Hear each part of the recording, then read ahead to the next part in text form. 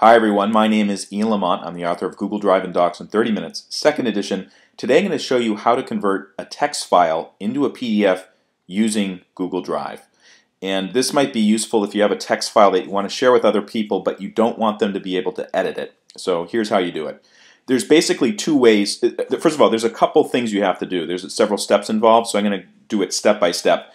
The first thing you have to do is to bring the text file into Google Drive, and there's two ways to do that. One is just to find the text files on your hard drive or desktop and just drag it over. You'll see this big blue circle, and you can drop it there. And I'll also show you the other way to do it, which is to click the New button, File Upload. You find the file on your desktop or your hard drive or wherever, and bring it in that way. And what you'll see is you'll see a little window down here saying the file has been uploaded, and then there's a message too. And basically the first thing you do is open up the file. So it's loading it up. This is a very short file. You can see it's just a couple lines of text.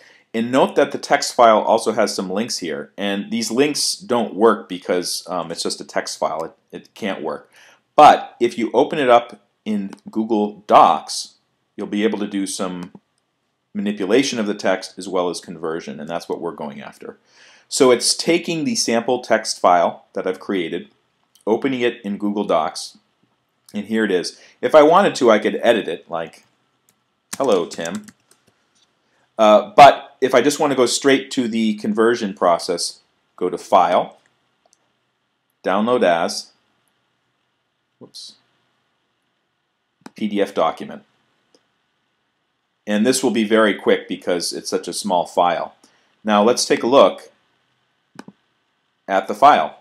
So here is the sample text file.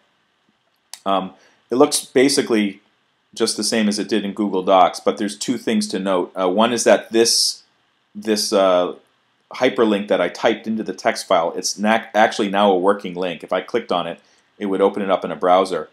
And similarly, this email address, my email address, it automatically converts it to a real email address. So if you click on that, that will also start up my email program.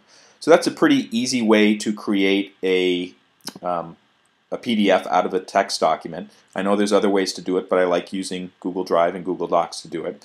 For more information about Google Drive and Docs, including lots of neat tips and tricks of how to use the software, check out my book, Google Drive and Docs in 30 Minutes, available from in30minutes.com. Thanks for watching.